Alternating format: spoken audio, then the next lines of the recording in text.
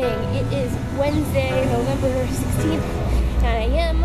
I'm gonna go pick up my car and then we are going to Philadelphia today. Dan has been working on a musical called Found at the Philadelphia Theater Company for the last 2 weeks, and tonight is the press opening. So we're gonna do some fun things in Philly. We're going to eat some cheesesteaks, and then I'm gonna go see the show and then go to the premiere party after that. It's gonna be fun.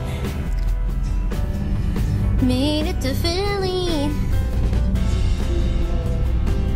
City Hall right in front of us there. Hard to see because it's cloudy today. There it is. Hello.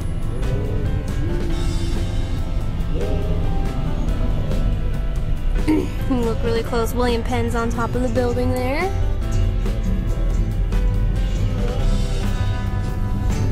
Hooray! We made it to Philly! And this is my friend Mark. I don't know if there he is. And we're gonna go get some cheesesteaks. So we're on the corner of Passyunk and Wharton. And we're right by both Pat's and Geno. So we're gonna get one of each and see how they stack up. I've only gone to one or the other. Now we're gonna do both of them at the same time. And I'm gonna settle the debate once and for all. Me, Chrissy, I'm gonna do it. I'm gonna tell you which one is better. Here we go.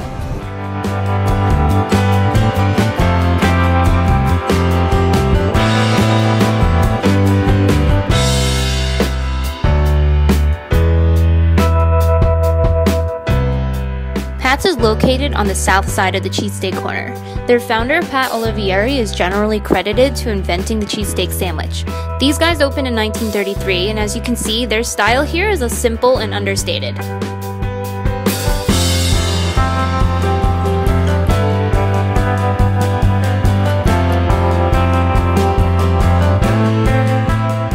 And on the other side of the corner, you have Geno's. They're the newcomers here at the cheesesteak corner, opening in 1966.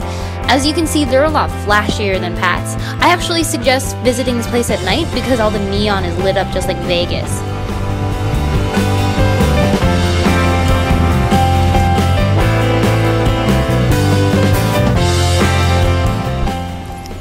Alright, so here are the cheesesteaks here. This one is the Pat's cheesesteak, and as you can see, this one has like chopped beef.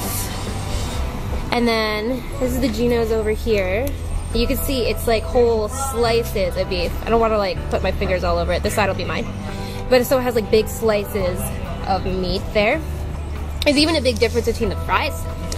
So these are the Pat's fries, and they have like a crunchy coating on them. And then the Geno's fries, those ones are shoestrings. So there we go. So the differences we can tell so far. So I'm gonna try the Pat's first. So this is like the cross section here. Little pieces of beef, cheese whiz, onions. Let's see.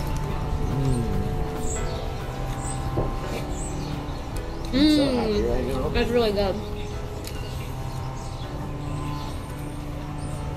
That is really tasty.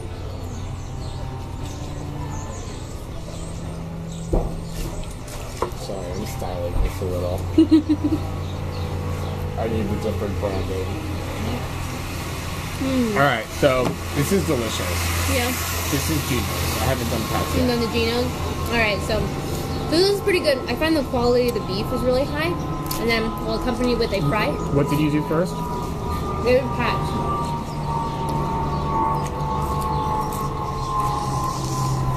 Okay. And now I'm gonna try the Geno's. And I feel like there's a difference between the amount of beef that's in each of these sandwiches. I don't know if it's because they chop up the beef at Pat's, so it kind of like takes up more room. At Geno's they use long slices, so it kind of looks like there's less. So I'm not sure if that's true, but let's try it.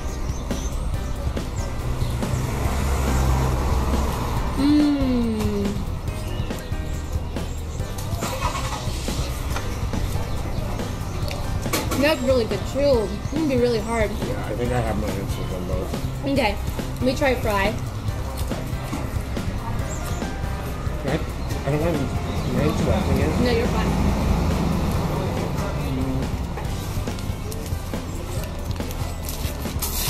I know my fry answer. I'm still, jury's still out on it. I have to do the steak again. They're so close. They're both so good. Alright, I think I made up my mind. I think Geno's wins both. There's something about the seasoning of the beef that's better on this one. And then the fries at Geno's are also a lot fresher and they're really good. Plus, I think Pat's is actually a little more expensive than Geno's across the street. But they're both really good. So if one line is longer at the other, then just like go across the street and go to the other one with a shorter line. But I think I like the Geno's better. So this one's the Pat's. What do you think? It's good. It's like an enjoyable experience, but I really think Geno's, the bread's a little softer. Oh, okay. I don't know. That's good. They're both good. That's why it's hard. But let me try this one. Okay. Again. Cleanse the palate.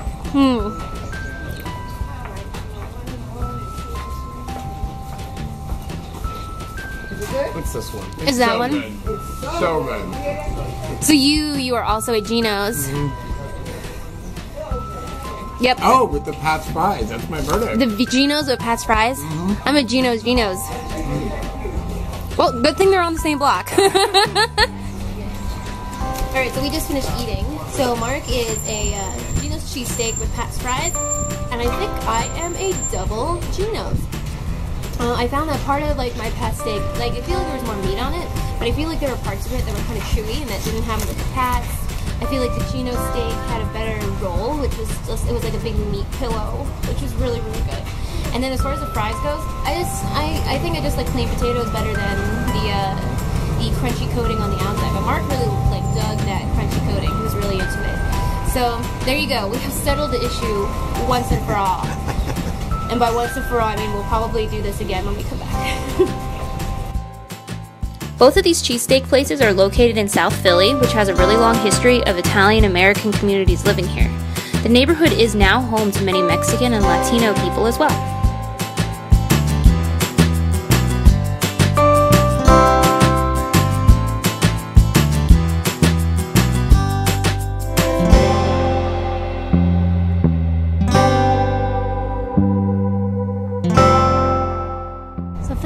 Famous because they have a lot of murals on the sides of buildings, and this is one of them here. Really cool, super cool, and goes on to the other building over here. Love this one. This is the Suzanne Roberts Theater here, and this is where we're going to be seeing Found tonight. So it looks really big. I've actually never been here before, but we'll see what it looks like inside later. So Mark and I keep talking about how everything here is just so much smaller than it is in New York. I guess I've just been in New York for so long, but all the buildings here are little and the people here don't walk as fast and they're a lot nicer than they are in New York. It's so weird. It's like we're in a city, but it feels so much different than being in New York. I can't exactly put my finger on it. It just does. There's another cool street mural here called the Atlas of Tomorrow. I mostly like it because there's a giant kitty cat on it.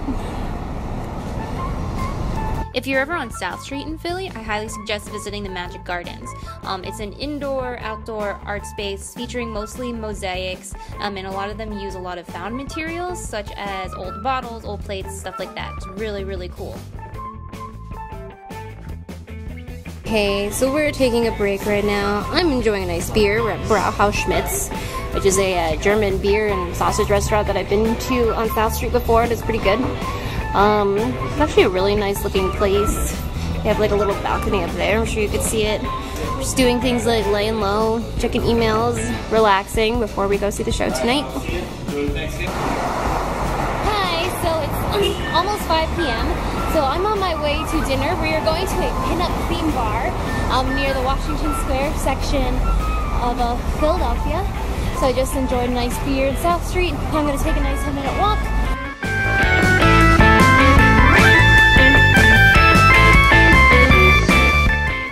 So I was concerned that I get wings all over my nice white shirt, so I'm wearing a bib like a baby.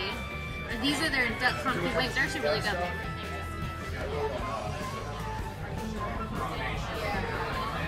So that's cheesesteak.